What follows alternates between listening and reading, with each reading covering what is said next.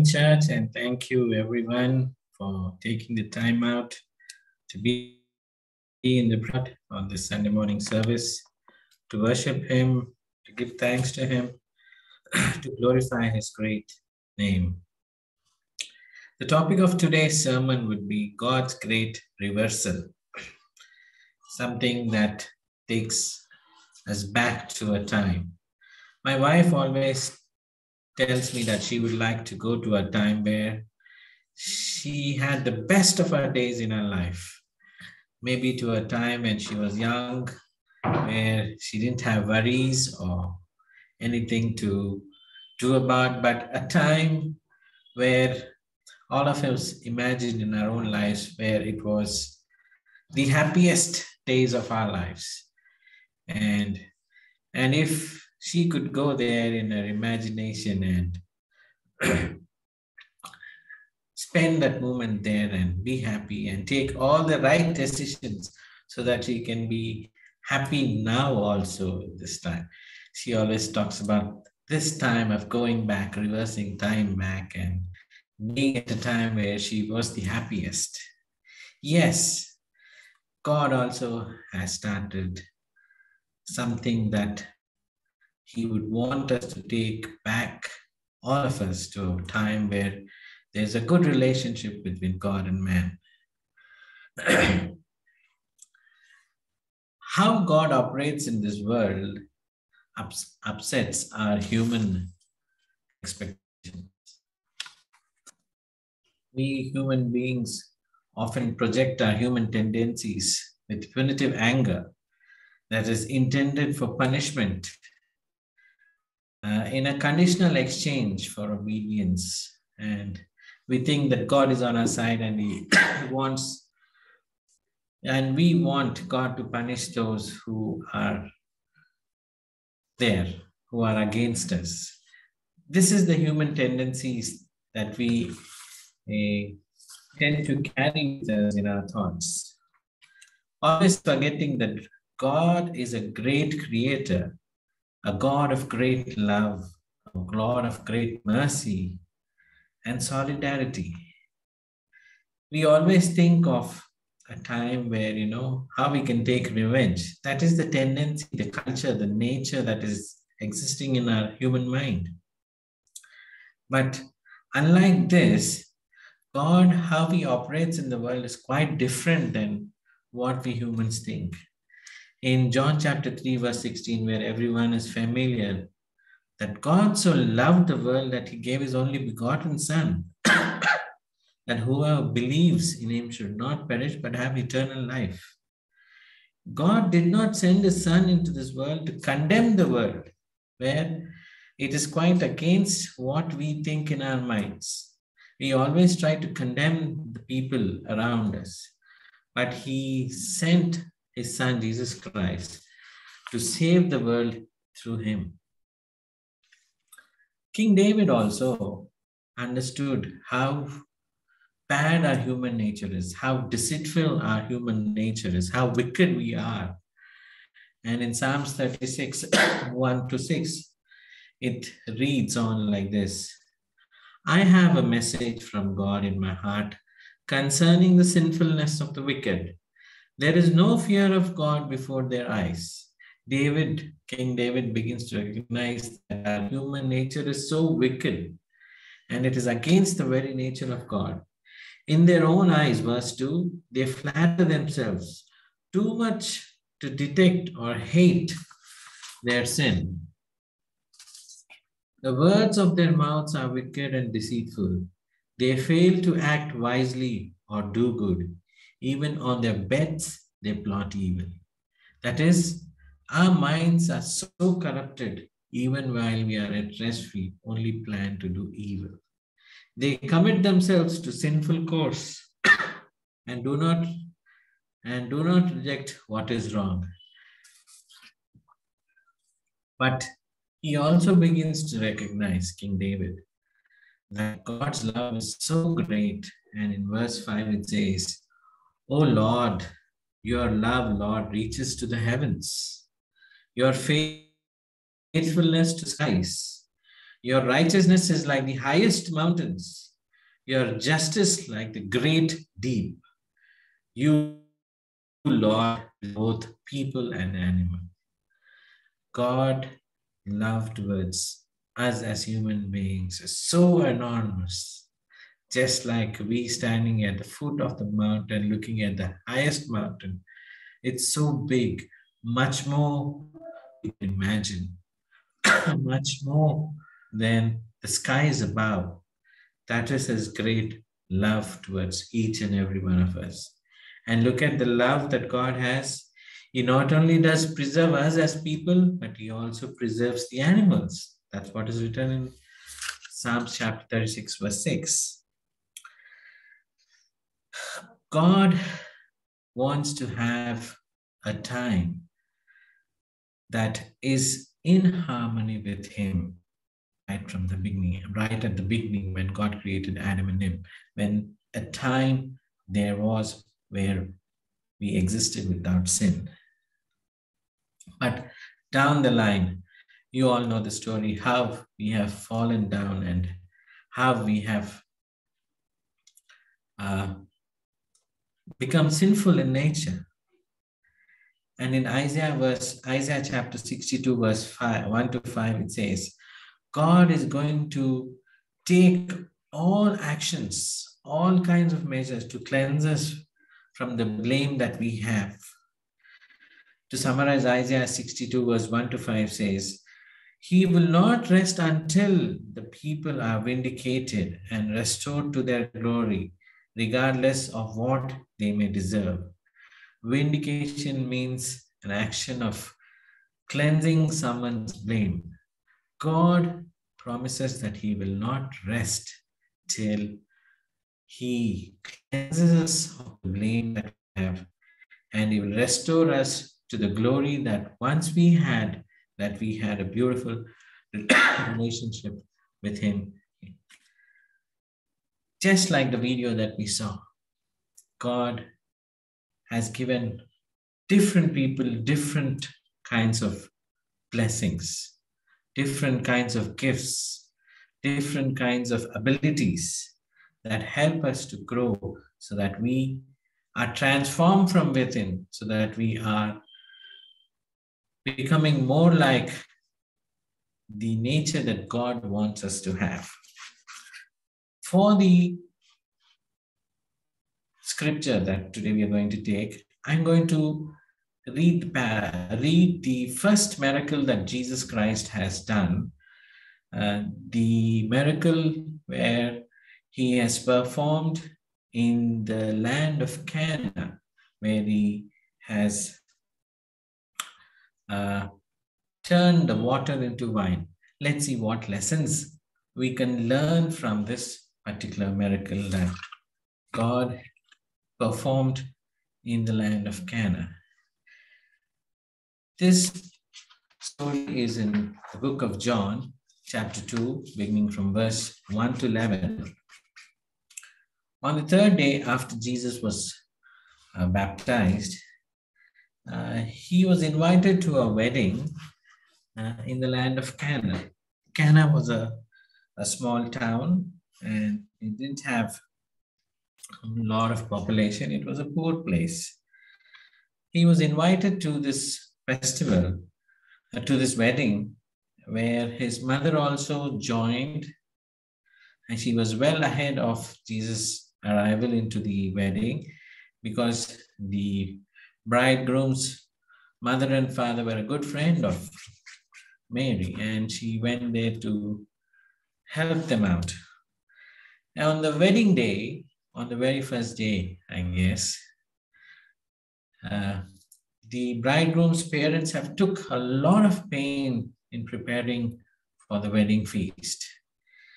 The culture then that existed was is of hospitality, of extending hospitality. The culture was well knit, a family-based culture with close knit of brothers, sisters, brothers' children, cousins, uncles, and aunts. And a wedding in that culture was a very important ceremony during those days.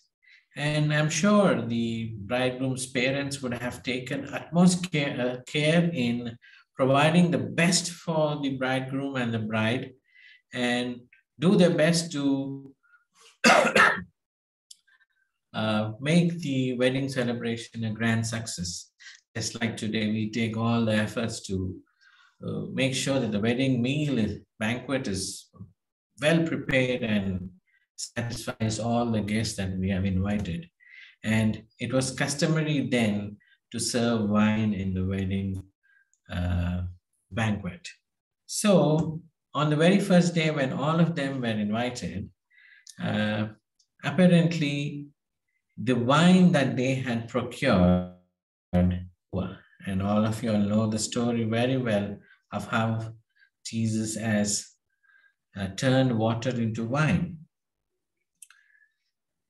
During those days, hospitality was so important in that culture that it would have been a shame for the bride's parents if they have not served sufficient amount of wine.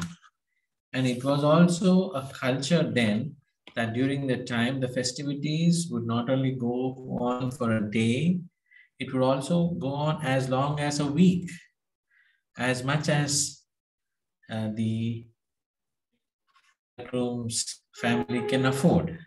And it was also a culture then that those who were invited would also bring in their own food and drink also then. But when everything is provided free and it's in the wedding feast, why would anybody bring? Just like nowadays, if you're invited for a wedding, you would not take your own food or drink and go there. You would expect something that the host would serve you. Just like that, all of them arrived, they had a good time, and in the middle of the banquet, the wine was over. And there was a sense of what they call chaos in the bridegroom's family. What should I do? What should I do? What should I do? The wine is over, and the guests are asking for more of it. By this time, a lot of guests who have arrived for the wedding have enjoyed a drink of the wine, and really they enjoy the hospitality what the bride and the bridegroom had provided for them. But when the wine was over, they were a bit scared.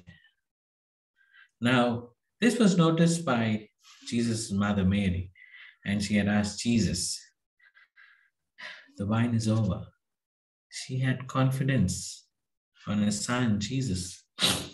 Till then, Jesus has not performed any miracles. During these days, it was customary for people who come for a wedding to wash their feet and get into the house. Like that, there were about 6 jars that were there to wash people's feet.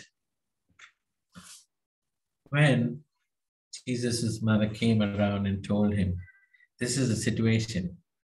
Not all of them know in the banquet that the wine is over, except for a few, the bride's parents, Jesus' mother, and a couple of them. And especially the master of the banquets knew that the wine was over. And you know the story how Jesus asked the servants to fill all these 6 jars full of water and prayed over it. And God miraculously converted the water into wine. It's a miracle that God performed then. Until then, they have tasted the wine first and they have enjoyed it. When this water was converted as wine, Jesus asked one of the servants to draw and go show it to the master of the banquets, the person who was in charge of the entire arrangements. He asked him to show this wine to them. The person drank it and said, I have been to so many weddings. I have been to so many weddings and organized things, but never did I see that you serving the best wine last and the bad wine first. He was surprised that the wine that was served earlier was not as good as the wine that was offered to him now. Yes, the hospitality that was shown before was excellent according to the culture that was existing then. But when this particular wine was served, he was surprised to see the quality, taste the quality, that it was much, much, much better than what it was. And he said, "This is the best wedding I have attended."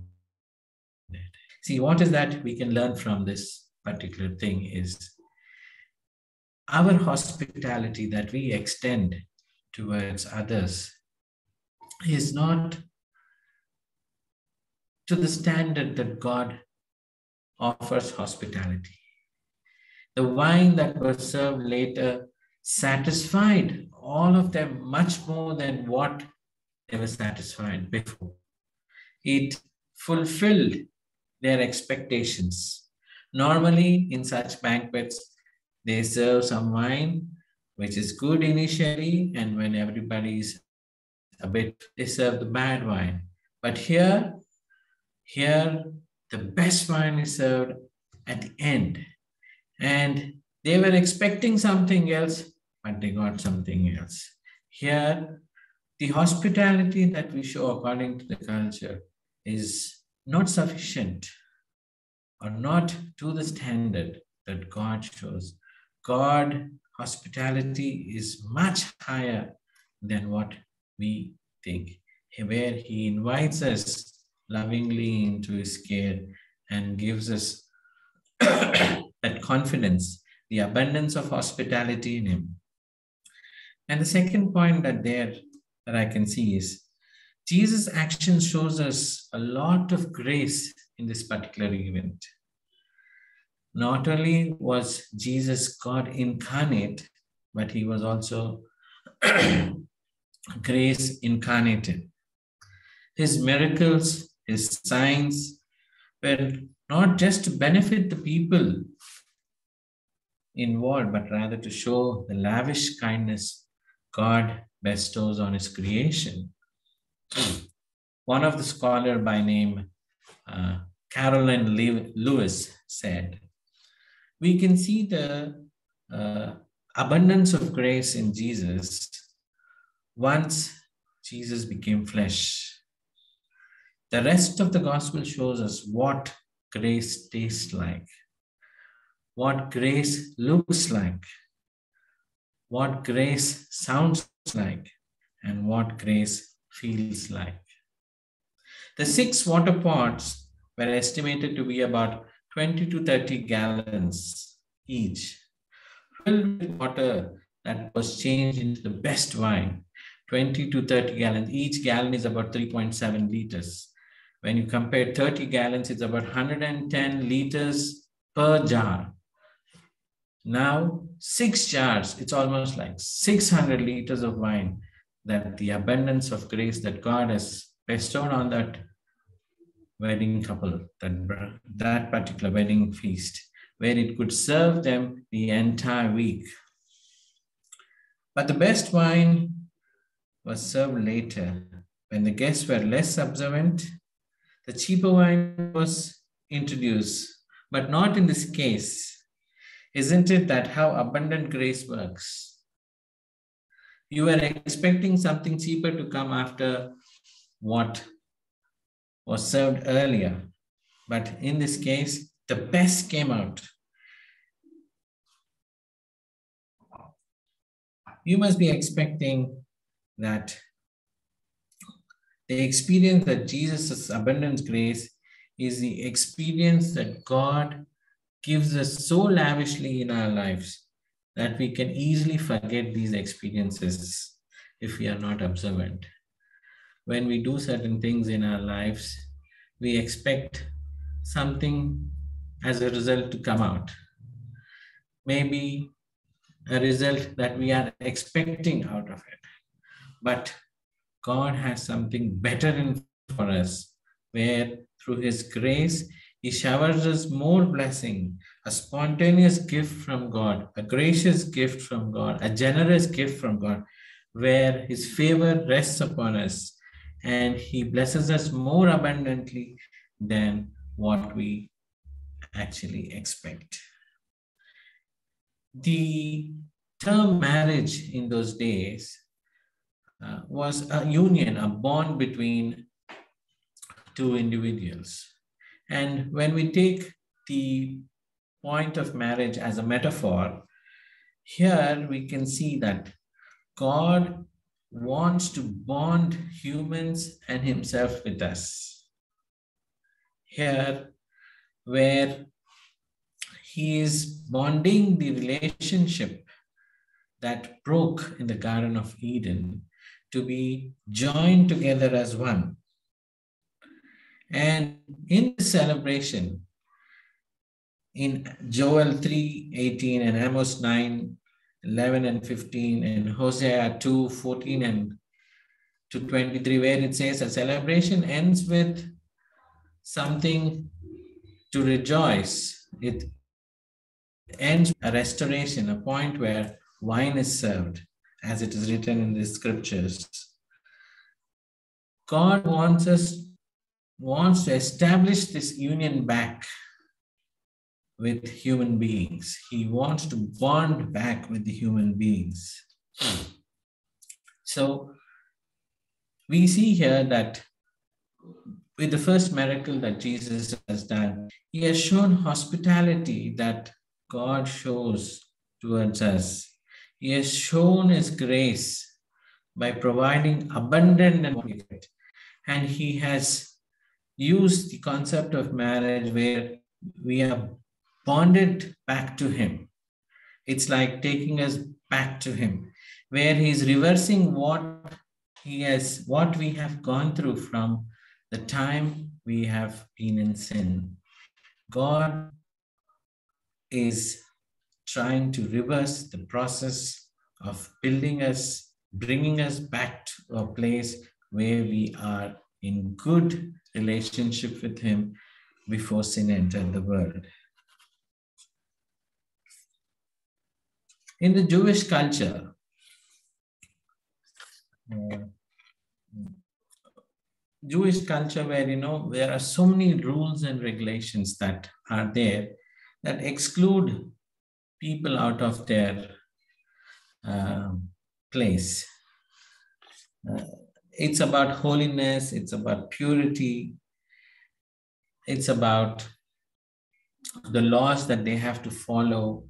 And those that don't follow these laws are like expelled, are out. Just like the Samaritan woman at the well. They were expelled, they were not allowed to worship at the temple in Jerusalem. Just like the woman who was caught in adultery. Just like the man who was possessed with demons, he was put in the graveyard. Jesus chose to spend time with such people to a point where he was accused of being a glutton and a drunkard. If Jesus wanted his first sign to be noticed, he could have presented this particular miracle to the bride and the bridegroom or the parents of the bridegroom. But he did not do it. He instead asked the servants who filled the jars to take the wine to the master of the banquets and show it to him. He didn't crave for attention then. The miracle that Jesus performed was only noticed by the servants first. Only they knew from where this particular wine came, because they were the ones who were involved in filling up those jars. And they were the first ones to see the glimpse of God in their lives.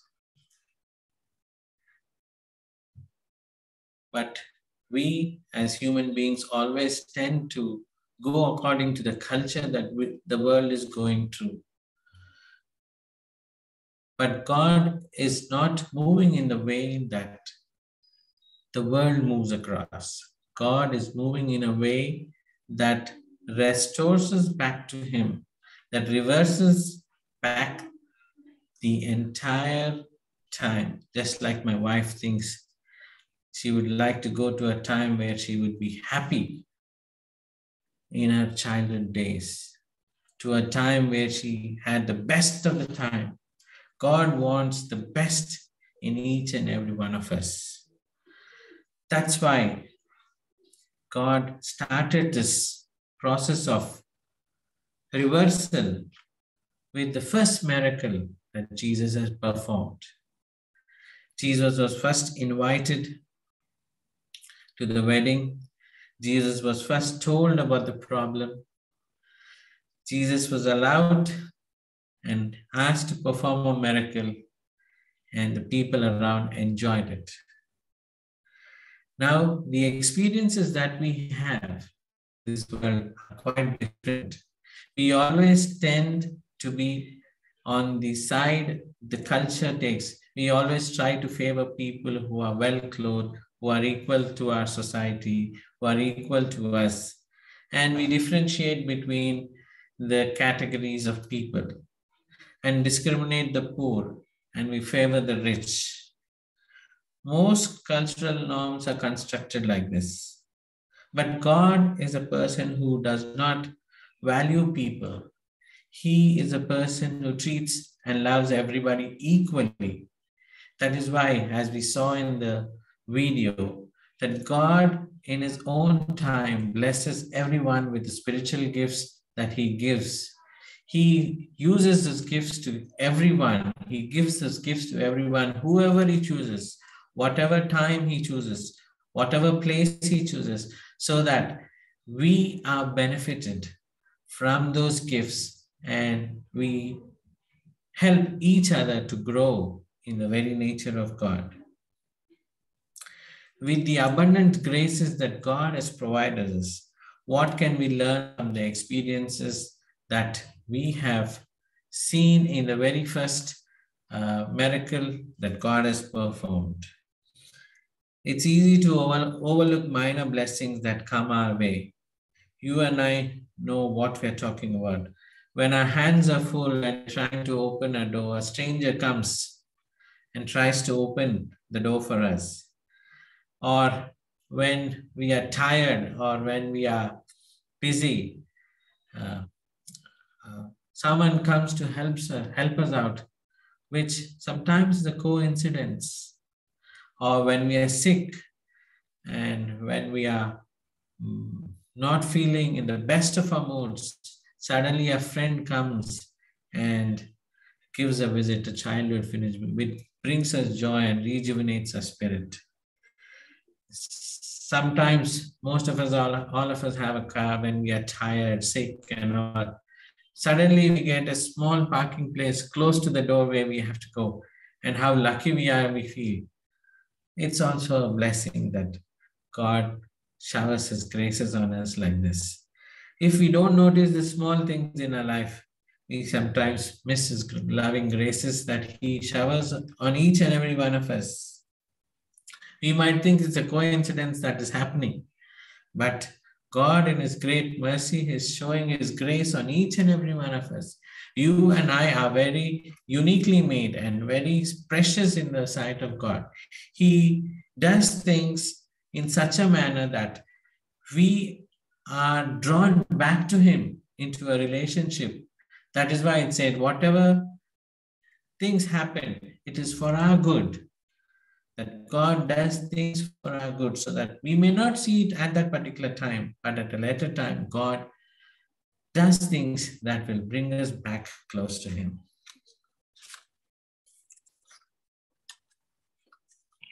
We often tend to discriminate people. It's human nature to gravitate towards those who look, think similarly. It's easy to think highly of those that culture and has esteemed others worthy of each other. When God doesn't show any difference between loving people, why is that we show differences in loving people? When you have an opportunity to lift people up, like especially those people who are less fortunate, who are less privileged, the orphan children, the widows, the people who are suffering with various kinds of diseases, children who are imprisoned with parents who are imprisoned and don't have anybody to look for them. Let's look out for such opportunities to bring those people up, to invite those people, to lift them up, to give them opportunities where we show God's grace to them. Take opportunities that will help to show God's grace to these people who are less fortunate. God's great reversal, brethren, is to bring us back to a time, a place where we have the best of God and best of us in relationship with each other. God wants us to have a loving relationship with Him where we are in a time where our internal being is transformed to the way that God wants us to be, to build that relationship. Just like the first miracle, Jesus was invited. Let us invite Jesus Christ into our lives. And let us tell Him the problems that we have. That is, we are asking God to help us out. And allow Jesus Christ to perform the miracle of performing the miracle of water turning into wine. Allow God to work in us and enjoy the benefit of this particular miracle in our lives. Brethren, God has a plan of reversal so that we are restored back to our glory with Him in a time where we can have the best of